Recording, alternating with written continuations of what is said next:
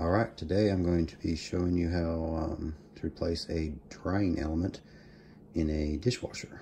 So let's get started.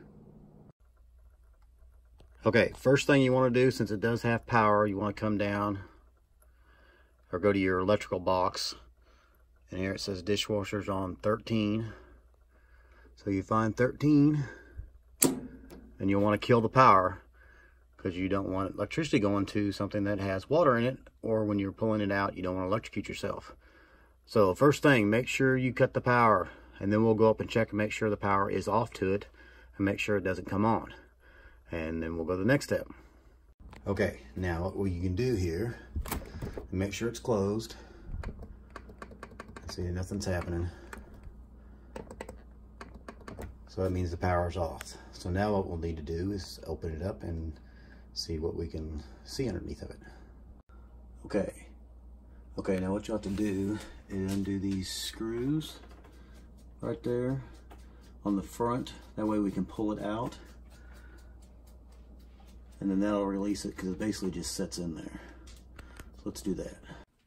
Okay, one thing I did forget to say, make sure you shut the water off, obviously, to it too, because I've had to pull this clear out.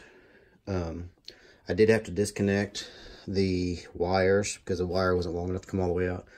The water line and drain line is plenty long enough. I didn't have to do anything with them.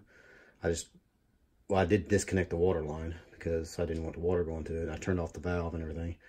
But the discharge hose, I just left it hooked up. I didn't mess with it. These are the pieces you're wanting. They have to be taken loose, and they're just threaded on there. So you've got to unplug these and remember which one goes which. You got a striped one on this unit is on this side, and then the red's on this side. So we'll pop that out loose, and then we'll stand this up and stick the new one in there, and then we'll hook it all back up. Okay, got the old one out. Basically just got to maneuver it in place here. Get under that. And then